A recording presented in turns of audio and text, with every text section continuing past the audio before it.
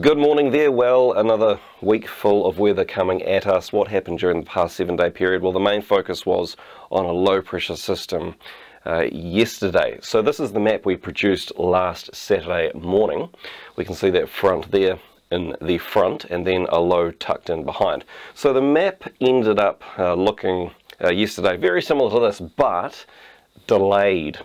Okay, and yeah, we also talked about a trough in behind there with some nice cold air moving onto the western side of the North Island. That's actually going to hit the western side of the North Island today. Okay, so let's look at the map which actually happened. So there's that front there in the front and low pressure system in behind. Now that front has funneled in some warm, moist northerly air, and so that has brought all the rain, especially there in the west for the North Island and the top of the South Island. Top of the South Island, a very good catchment area. Fortunately or unfortunately, perhaps as the case may have been this time around, due to all the rain.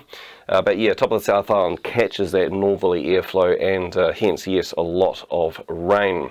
No thunderstorms really in this lot, I don't believe. The trough is out here in the Tasman Sea, and that pushes onto the western side of the North Island today. Okay, what was I going to say? Lower part of the South Island there is fairly dry yesterday, but let's go to today, and there is some rain there. So as the low crosses over and the front sort of moves out to the eastern side, it can start to hook around and yeah, push into the southeastern corner of the South Island. A little bit of heavy rain there today.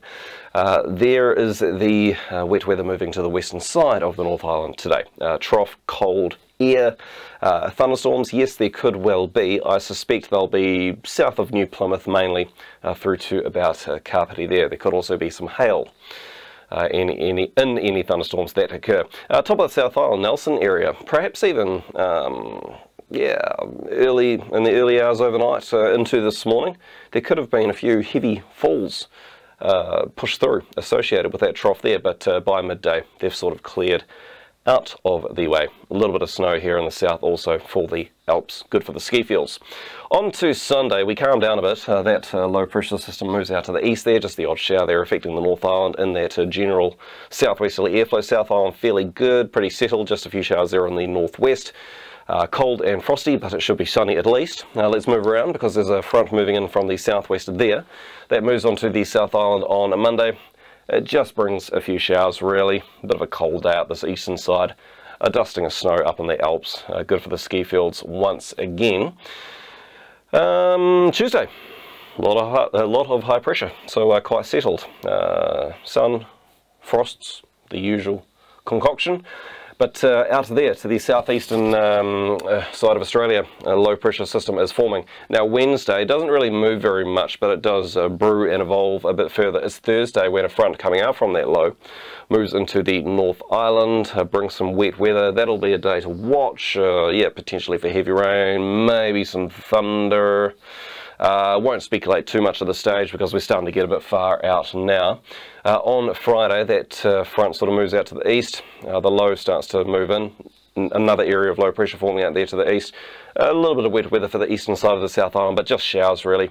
Up here, top of the North Island, Northland, could be some instability, maybe a thunderstorm or two up there. And the west coast, that looks to be the place to be, I would say. A bit of high cloud streaming in though, out of this low pressure system, that southwestern corner fjord. Normally the place where it's very wet, I would say the weather would be very nice actually.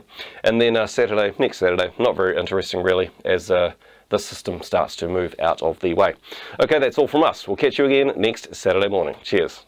Severe thunderstorm, large hail, winds of tornadoes, storm moving northwards on the Canberra Plains towards Edinburgh.